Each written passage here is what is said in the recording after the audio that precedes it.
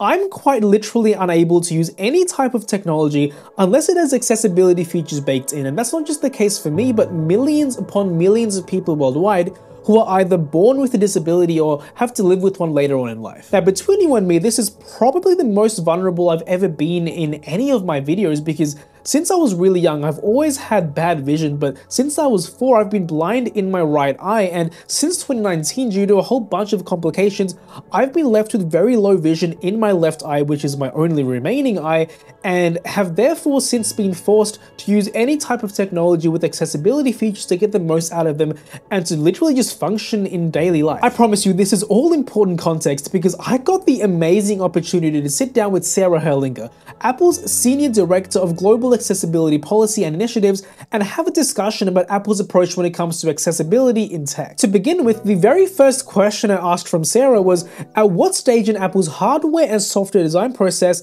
do conversations surrounding accessibility actually start coming into play? Very early and very often, I think, is the best answer for that. Our teams are really, embedded in developing everything that we do at Apple. So regardless of whether it's hardware or software, we engage with every team that we can to make sure that they're thinking through every possible use case, so that as each thing is built, if we're looking at where we have to think about what if somebody might not see this device, what if they might not hear this device, what if they might not touch this device, how are they going to interact with it in the way that works best for them? And so the team is constantly coming up with super creative ideas to solve those problems. Sarah's answer here completely tracks for me because as a tech content creator, I get to use a lot of different types of tech on many different types of platforms, more so than any other normal person usually would. And as a result, I've noticed personally that Apple's implementation of many accessibility features has a level of polish and intentionality and intuitiveness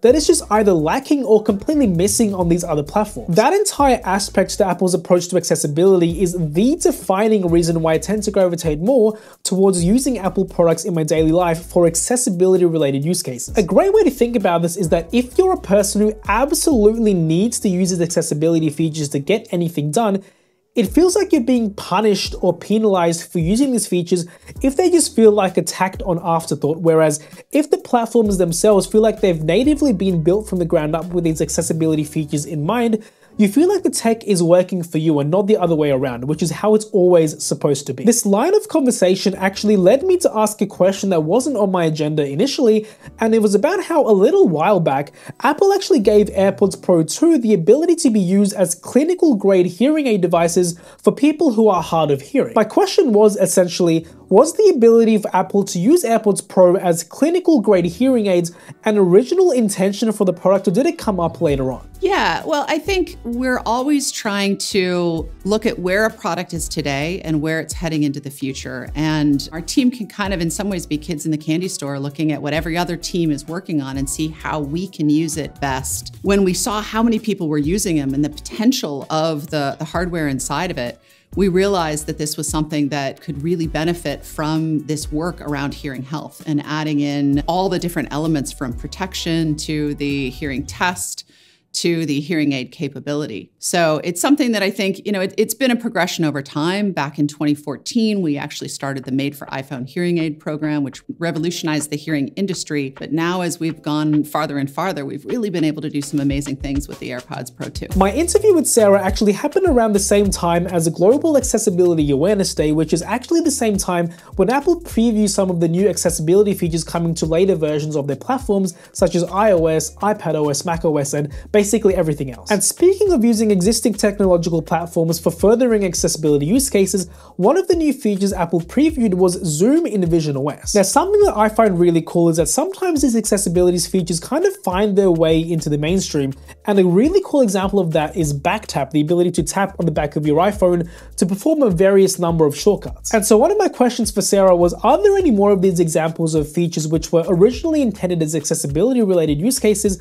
that somehow found their way into the mainstream and became generally popular features? When we first design features, we always make them for a specific community because our goal is always to be the accessibility solution for someone for whom they need this to be able to get the most out of their technology. But we often find that that which is accessibility to one person can be a great productivity hack for someone else. And so We also, we'll hear about people out there in the world who will find a feature and suddenly it blows up on social or things like that.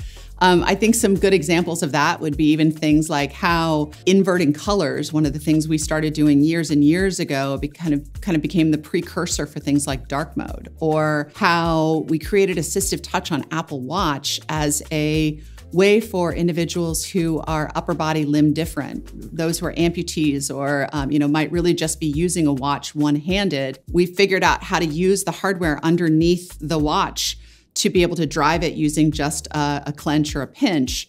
And that over time became kind of the core for double tap on the watch now. So we certainly do see situations where people really just fall in love with a feature who might not be the original constituents we built it for, but if people are getting value out of it, it kind of becomes a great gateway for people to just open up the accessibility settings and find out if there are things in there that really could be of value to them. And finally, to end things off, I asked Sarah what meaningful measures or provisions does Apple have to ensure a full and continued commitment to furthering accessibility goals that may be going under the radar but are still integral in Apple's approach to accessibility as a whole. I think one of the biggest things for us is the fact that accessibility has been a part of our DNA for 40 years. Our first Office of Disability was started in 1985. So this is something that we have been doing for a really long time. And actually, even just for a little historical context, 1985 was actually 5 years before the Americans with Disabilities Act even came to pass. So our commitment to this has always been because we believe that you make the best technology when you make it for everyone. Now, I've been doing accessibility here at Apple for almost 20 years. And one of the things that I've been very proud of in the time frame that I've been here is how much that core value has been deeply embedded into our culture. And one of the things that I always appreciate the most is when I hear from somebody in a meeting I wasn't even in saying there was a moment where somebody said, has anybody thought about the accessibility implications of this? Or, let's think about this community as we're designing this. And I think that really is something that is so deeply embedded in who we are. We want to make sure that we're bringing in the right people to help us build the right tools. And that collaboration is not just within our own, company, but it's also about collaborating outside. So we do a lot of work with outside organizations to ensure that we're really understanding what the needs of our communities are. I'd like to extend a massive thanks to Apple for setting this all up and for Sarah for sitting down with me to have this very important conversation.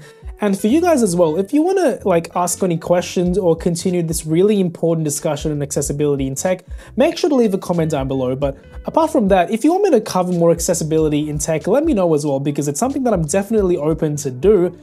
And yeah, thank you so much for watching. Make sure to like and subscribe, and I'll catch you in the next one.